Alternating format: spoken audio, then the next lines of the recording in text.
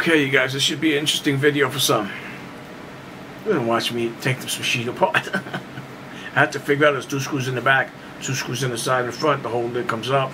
They got a bunch of other lids underneath that you might want to get access to, just to change the hinges on this stupid thing.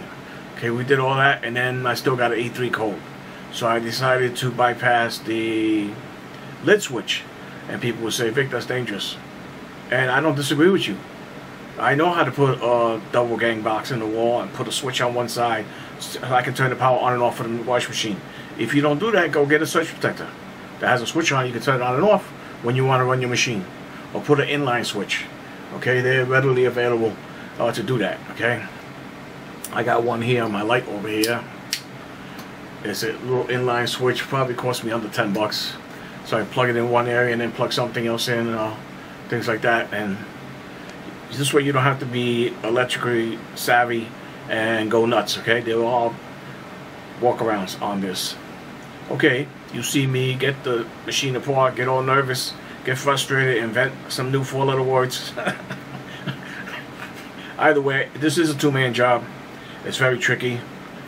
I only figured out that you can hold the door up, but it's kind of tricky with all the wiring, everything inside. I'm shocked I didn't break anything. I pulled the hose out on what looks like a diaphragm, a vacuum, or a pressure switch on there. Figured out where the hose goes back. You see all this in the video, and I'll try to put timelines where to go if you what part you want to see. You don't have to look at the whole video.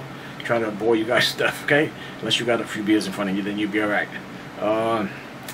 Okay, did all that. And finally still got the E-3 code and slide the door over a little bit and we're good to go. This is an annoying machine. I hope your machine isn't as annoying this.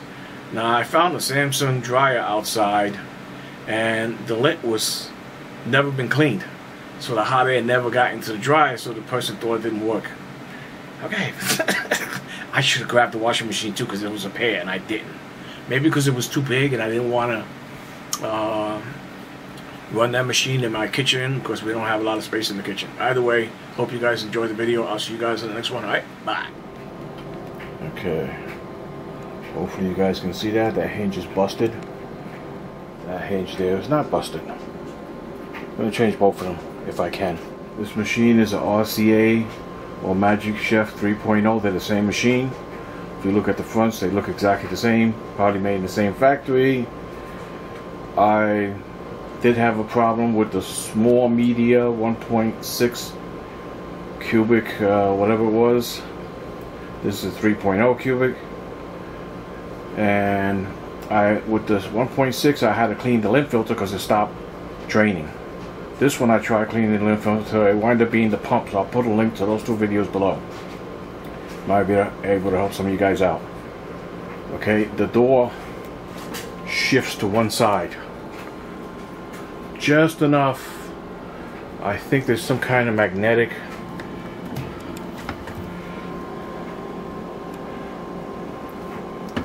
right here, probably, where it tells it if it's the doors lined up or not. You'll get an error code and it'll shut itself down. Okay, there's a lot more going on here that meets the eye. That's my little ice maker. We just got that thing here. Looks like there's a door here, and the new ones look like they have a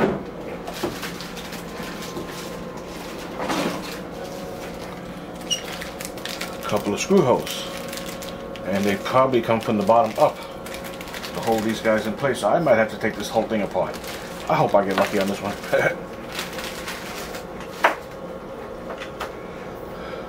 Let's unplug the machine first. Be smart about it.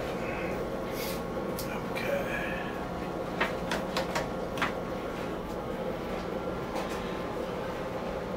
It's got a lot of stuff on here, boy. Wow. A little bit too much. Okay. Okay, we got the machine unplugged. There it is. Had a lot of problems with this machine. Seems like my wife uses the crap out of it. Looks like there is a door that might come off there. Looking at that for right in the machine. Looking at it. Looks like there's some kind of stopper there. got my filling machine too, so that's good. Kind of get an idea what they look like.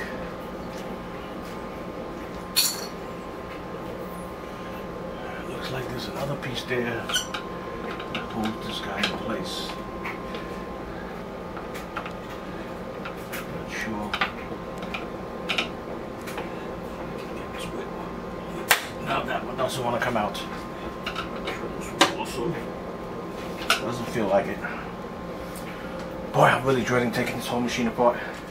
Okay, since I didn't press the record button, I just basically took the hoses off. There was a couple of washers here I took out, and the 2 screws, and she moves a little bit, but she doesn't move a lot. So we definitely got something going on here. Let's see if I can figure it out. Okay, there is a black, what looks like a cap here, and in here looks like there's something that's holding it in place, like a little lip. I don't know if you guys can see that lip right there. That's my light going out. I'm going to see if I can pop it out on both sides, see if I get lucky.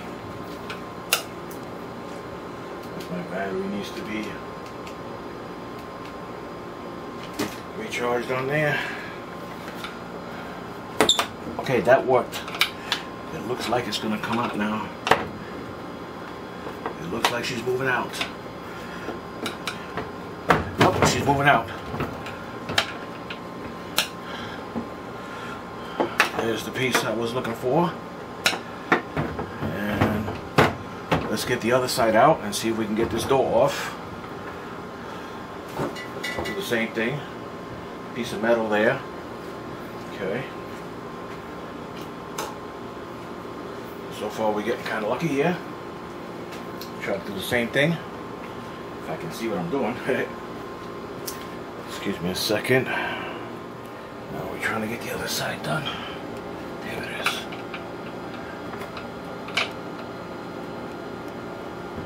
Yep, I felt it go down.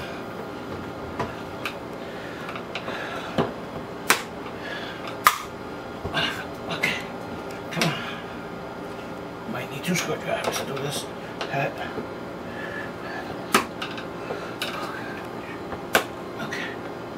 Take off. There it goes. I don't know if this is going to exactly help or what, but I'm going for it. Definitely not being shy about it. The other side.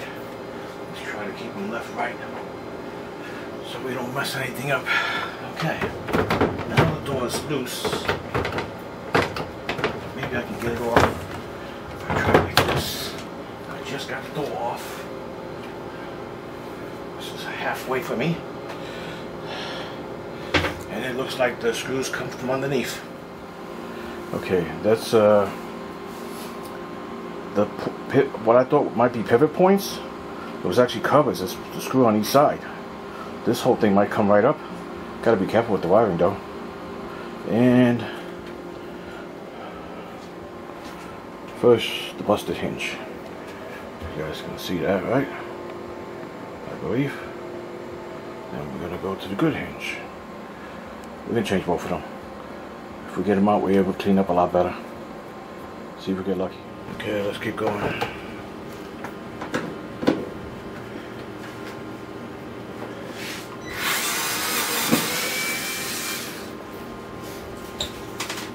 Screws look exactly the same. Holy shit, came off. Kick out a bunch of wiring on the inside. And we'll probably got some plumbing and stuff. We got some wiring, a little bit of plumbing, a door latch, and this is going to come out to get to the hinge. If I can get this out of here real quick. Okay. The tube there. I'm kind of worried about it a little bit. Just going to have to be careful, that's all. Looks like if we take these screws off here, we'll get to the hinge and the wiring. First, I want to make sure I'm not going to break anything. Okay, another flashlight. We're definitely halfway there. Okay, there was 2 screws in front here on the sides. 2 screws in the back, and the whole thing lifted up. It looks like I got 1 screw in the bottom here,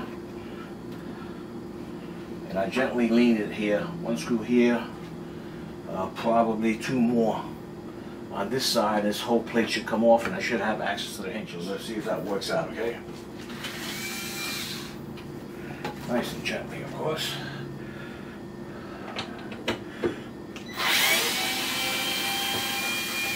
At this point, we're not trying to lose anything, so all the screws look exactly the same so far. That's helpful.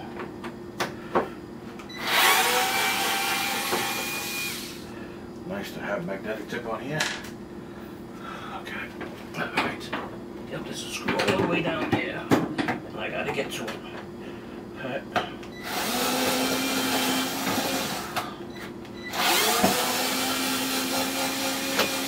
Got that one out, but still in the case. Okay, that one, I probably lost that one. So I have to find one. My bag of tricks. Hey. Take another screw or something else I'm missing. Find out in a second. Okay, let's go. Not to get too forward with this. Looks like something else. Okay, got that side out, and we have what's making that noise. Bunch of wiring here we don't want to play with. And there's the 2 screws for the hinges. On this side, I can see that already. Let's put that out of the way. Change this side real quick, and then we go to the other side. It's not an easy deal, I can tell you that right now. There we go. Why'd they have to make it so difficult?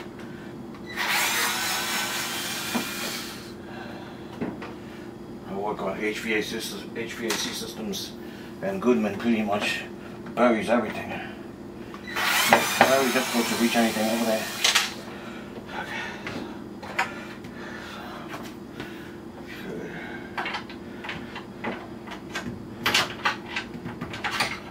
Oh, come on.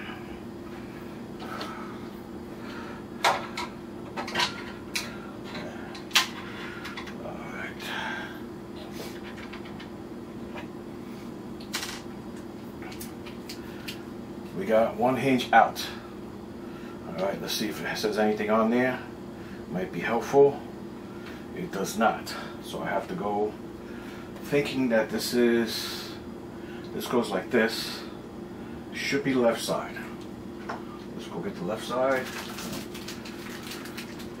And that one there says left. That looks like that's the right one. And we got a right side also. No reason to change just one. Best thing to do is change them both. Okay, so we got it in place already. Put the 2 screws back in. Gently, of course.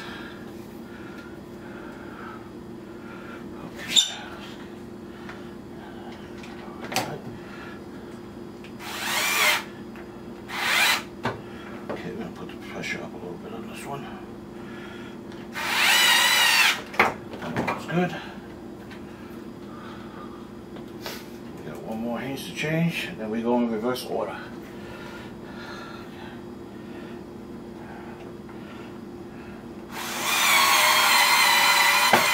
Okay. I'm going to move the camera and everything around so I have better access on the other side. So give me a second, please. Boy, is this thing messy inside. What the part you guys miss is I actually got the cover out. So that's going to give me much better access, hopefully. I can see the 2 screws. Look like we're going to make it on this one. Alright, so let's be careful over here. Bunch of wires here we don't want to mess up.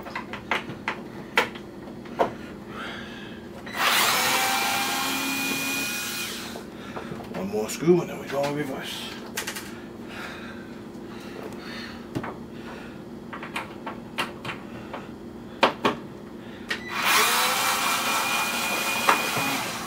screws came right out. See if we can get the screw out of there real quick. Just have to bend the door over, drop the screw on the floor. I want to drop it in the machine. Don't look like I want it to come out. It's still in there. It is. Just be real careful right about now because we're doing okay.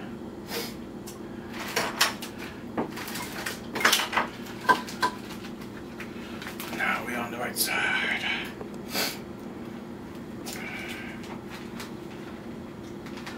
I was surprised how easy it was to get the door off. Just about as surprised how easy it was to get the cover off. Yes. Okay. There's one screw there. I'll probably pop it out in a second. If I can.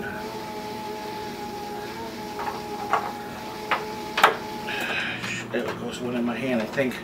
Nope, it went in the cover. Okay, I got it. Good. There we got the second piece in right there. Okay, we found out where the hose goes to. There it is right there. Hopefully you guys can see that. This is clipped in there. So I'm going to reattach the hose. Could be some kind of vacuum sensor or something like that. Switch. Pressure switch or something like that. Like we use on the HVAC. That's what it looks like. If I don't put this hose back, this machine might not work. So we kind of figured out. My wife helped me by holding up the door. I pop this out. There's two clips here. Right here, hold this thing in. So now I'm going to put everything back together and see if we get lucky. Okay, we got to get this piece back on here.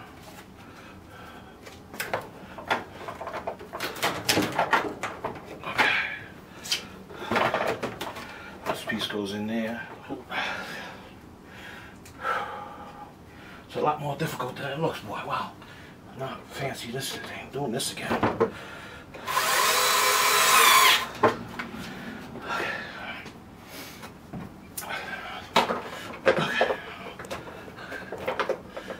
Okay, just like that. Leave it like that. Okay. Where's the bit at? Boy, I'm not happy doing this. Definitely a lot harder than what it looks like.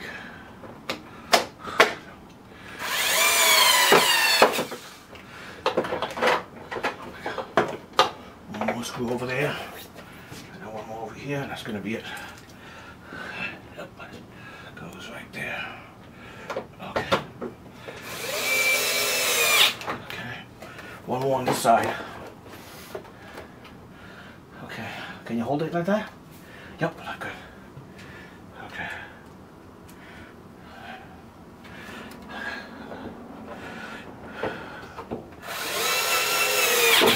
Okay, now. You got a little thing here you got to be careful with. That's going to go in there. Yep, like that. That's it. Okay. Let it go. Okay, we got the cover almost back in place. 1 second. Okay. Yep, got the cover back in place. And we put our guys back. There it is. I believe it was standing up. Oh, we did this because it goes in a certain way. Yep. That is the right side. I don't know if that's the wrong side. Okay, this is the right side, I believe. I tried not to separate them. So hopefully we can get that in there. And I should be able to just push it in and pop in place. If I'm doing it right, of course. Yep, that one went right in. Yep, that one is in. One more to go. Then we're going to test the machine after we finish to make sure we got it right.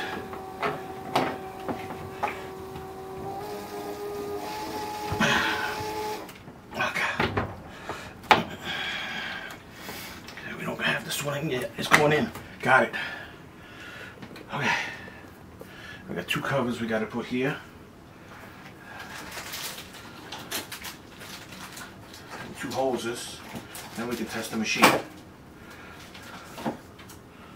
Okay, so my two covers right there. Okay. This one goes in there like that. up. This one on this side doesn't want to pop up by itself. Okay. Okay, good. Alright, the door's back in place. Okay, you guys, I looked at it for a diagram, couldn't find it, or at least the right one. I have an idea I could bypass it here on the board, but if this is the actual lid switch, there's a spring that holds this with tension, and it popped out when I was taking the unit apart. So I'm going to try to bypass this switch and go for it.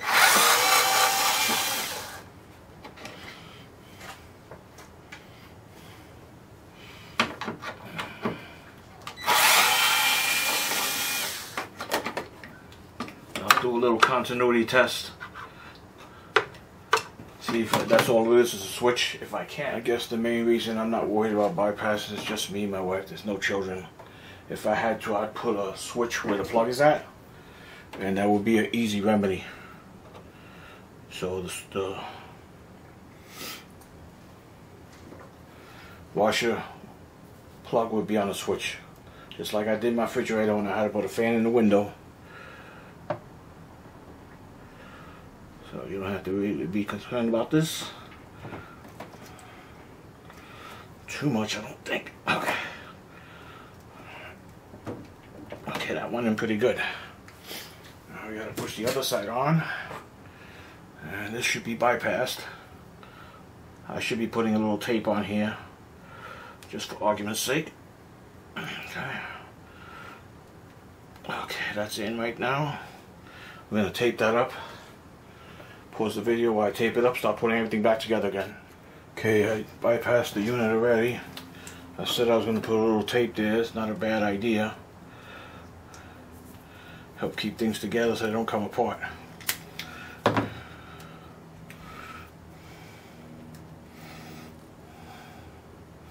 I shouldn't need much more than that. I guess my only other concern is making sure the wires don't go anywhere. So something like that should be helpful. That's what I thought. Okay. It'll be worth it today if I can get these videos up for you guys and I can get this machine working. If you don't have the skill to put a switch in where the plug is at, or put a larger junction box, you can use a surge protector that has a switch on it, and you can turn the unit on and off with that. If you're concerned about that with your children, depends whether they be buried or something else. Okay, okay, this one here, give me a little fight again. Okay, we got it now.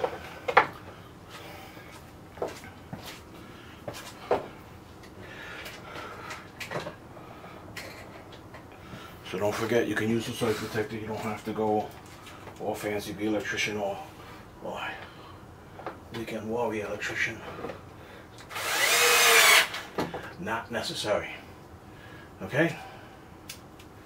Just use the surge protector, adequate one, and you should do just fine. Hopefully. Okay.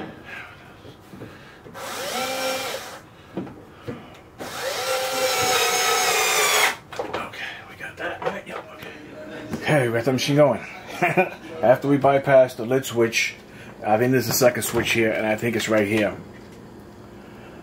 I don't know if that shows up in the image. There's like a rectangle right here. I think that's a magnetic switch. And I think there's a piece of magnet in here. And we had the lid on, but we didn't have to screw down this side. We screwed it down. Everything seemed to line up. Previous video, I had to actually shift the door over a little bit for it to start. But if everything is lined up properly, this machine is very annoying. It should start. I should get no more E-3 code. I got an E-3 code, okay. Turn it off. Push the door ever so slightly. Tell me this is not annoying. Almost forgot. There's the lift switch out of the unit. And you guys just see me bypass it and it's running. But this door is way too finicky. I don't know what's going on with that. I'm pretty sure that's a factory defect. I'm hoping you guys don't have the same problem. But if you do, you know how to figure it out. Bye.